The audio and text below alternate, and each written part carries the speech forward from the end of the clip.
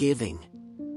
An old carpenter was about to retire, and he told his boss that he would leave the construction industry and go home to enjoy his family and his wife and children. The boss was reluctant to leave his good work and asked if he could help build another house. The old carpenter said yes. But everyone can see later that his heart is no longer at work. He uses soft materials, and he does rough work. When the house was built, the boss handed him the key to the door.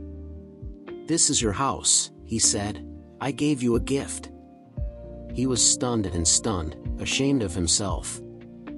If he knew he was building a house for himself, how could he be like this? Now he had to live in a crudely built house. Why don't we? We carelessly build our lives, not actively, but passively cope with it. We refuse to strive for excellence in everything, and we cannot do our best at critical moments. When we are shocked by our situation, we are already deeply trapped in the house we built. Think of you as that carpenter. Think about your house. Every day you knock in a nail, add a board, or erect a wall and build it with your wisdom. Your life is the only creature in your life. It cannot be smoothed and rebuilt.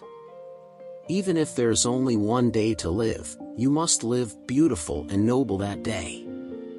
The nameplate on the wall reads, "Life is created by yourself."